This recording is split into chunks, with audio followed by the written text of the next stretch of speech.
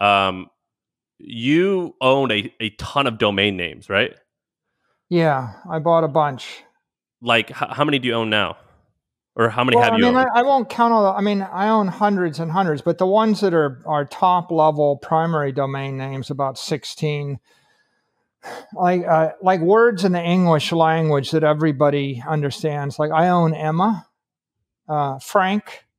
I own my own name. I own Michael.com. I also own my nickname, Mike.com. So like my personal website, I've got it on Michael.com. You just type Michael.com, you see all the stuff about me. Hope, Yeah, Sam, go to hope.com, see where that takes you. Go to hope.com. Yeah, well, actually, Bitcoin is hope. So if you type hope.com, you'll get everything there is to know about Bitcoin. Oh my gosh. Because I actually repath hope to all of our Bitcoin resources and materials. Speaker, I owned voice.com and I sold it for $30 million a couple of years ago. That's the largest naked domain sale in the history of domains. Tell the short version of that story. The story is kind of crazy. I've heard it once before, but I would assume Sam and most people have not heard the story of selling voice.com. Mm-hmm. You bought all these early on in the web. You kind of recognized, oh, these are probably going to be valuable to own these names. There's only one, there's only one owner of each of these names. You own it and you hold it for a really long time, like over a decade.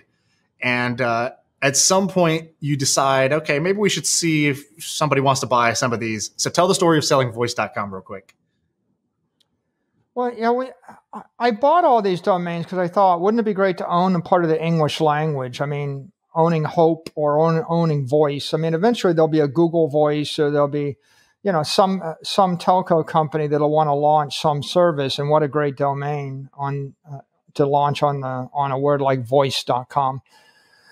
So we held them a long time, and I think at some point we were looking for joint ventures. We were looking to commercialize them, and we did commercialize a bunch. For example, I created a company called Alarm.com, and Alarm.com is now publicly traded on NASDAQ. It's like $4 or $5 billion market cap company, and you can guess what it does. It actually integrates your home alarm into the internet. And I created another company called Angel.com, and we sold that for a bit more than $100 million. And that was actually a speech, interactive voice response like Siri or Alexa before Siri and Alexa came along. And so I had Voice, and I was holding it, and we were looking for some kind of good commercialization. And someone out of the blue, they contacted us, one of the domain brokers, and they said, well, do you want to sell it? We'll give you $150,000. And I was like, someone came to me and said, they offered $150,000. I said, no. So I thought nothing of it because I couldn't see the point. A week later, they come back and said, well, they doubled it to $300,000. I said, tell them no. So a couple of days later, they go, well, the broker's really insistent. And so they went to $600,000. I said, no. So they said, well, what should you say? I said, don't tell anything. Tell them, like, we're not interested. It's got to be something serious. So they went to 1.2 million. I said, tell them no. I said, well, they want to know what you want for it. I said, send them a note or something and just tell them. I said, it's the word voice in the English language, right? So it's going to have to be something, north of, I don't know. I don't think I said 7 or 8 figures, but I just said a lot of money. And so it went on, and they doubled again to 2.5 million, and then 5 million, and then around 10 million.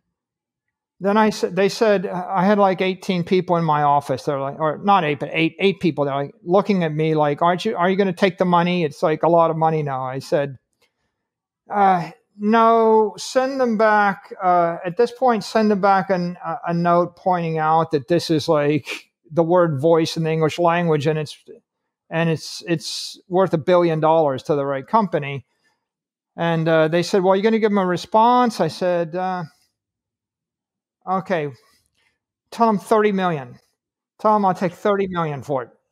because I thought like if I didn't give them some number, they would stop negotiating after 5 no's. So I said, tell them 30 million. I don't want to sell it for 30 million. I want to sell it for 100 million or more, but I guess I'll say 30 million.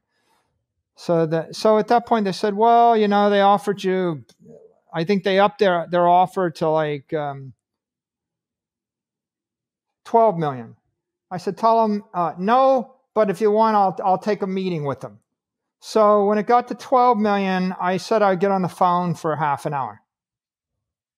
So then we got on the phone and the call started with someone saying, well, how about 22 million? And I said, let me explain. This is like my daughter. Like I'm willing to like marry her off, but only to a man that values her more than I value her. So I value this domain, at 30 million. And so if you don't want to give me the 30, I'm going to regret after I sell it anyway. I'll have seller's remorse, but I would do it just to make the market.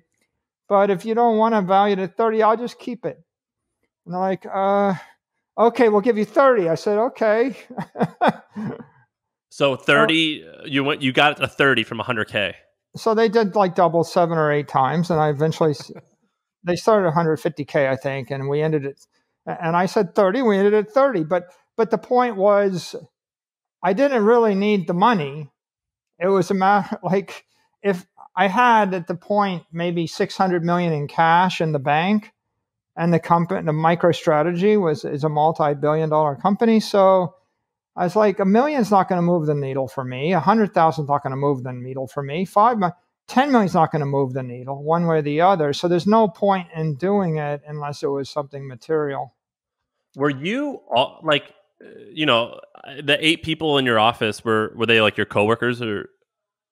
I mean, it's business development, the people that wanted the commission on the deal, So basically. like most, it's a big deal, right? They want to like do the deal, and the only way you get 30 million is to like say no to 22 million, right?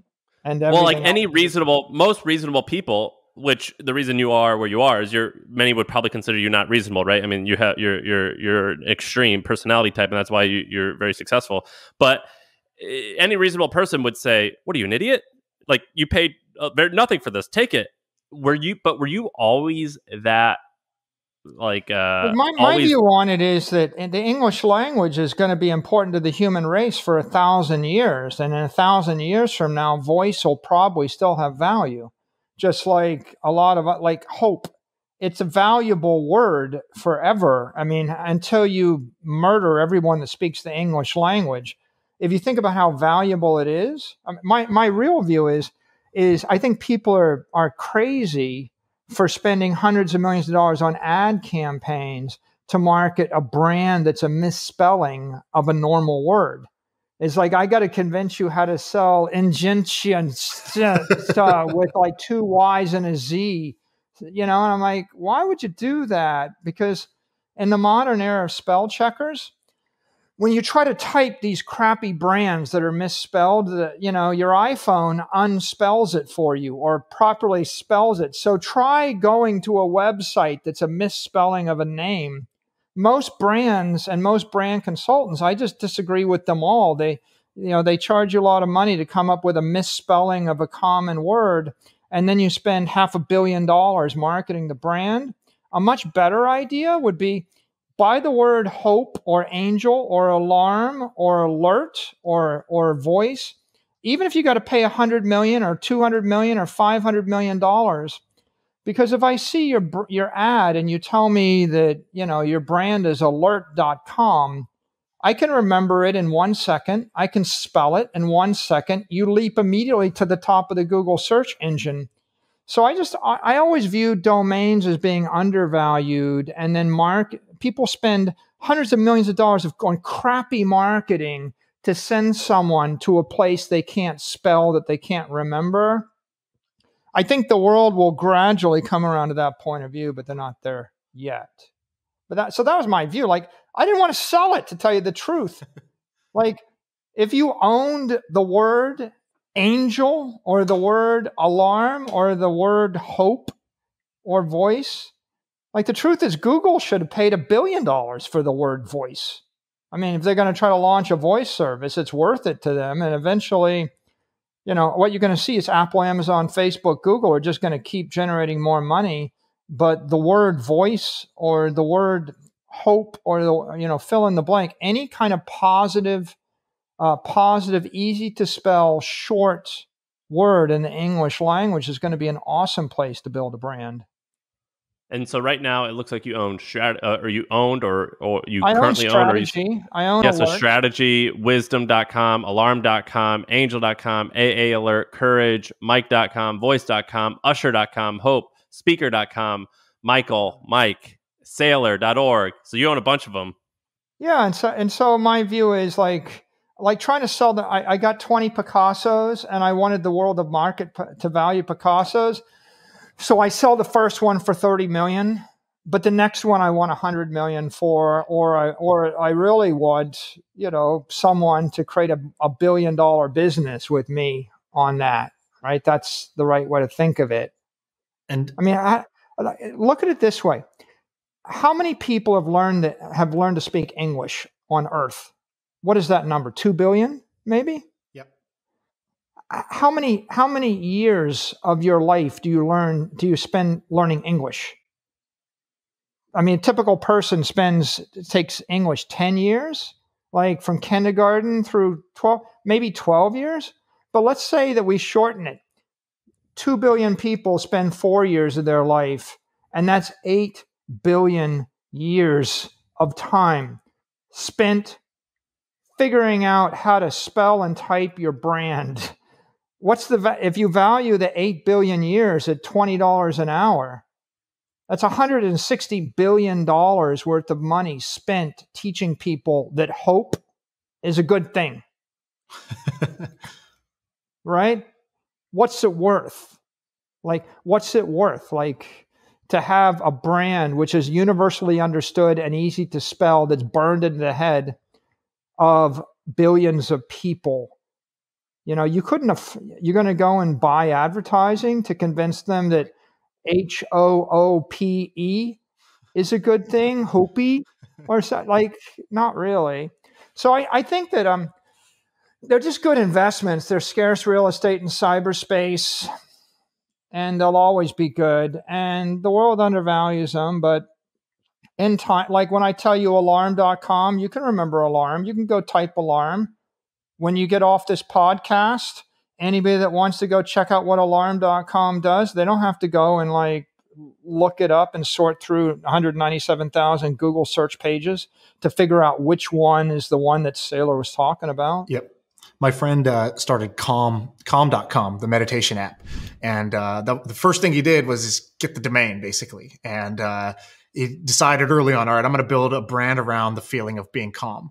And it took the form of a meditation app, but he sort of decided up front what it was going to be and got that domain and really like had to negotiate to get it. And it was, you know, these domain negotiations go prolonged, but definitely another, I don't know, success story of that path. And I'll remember it too, by the way.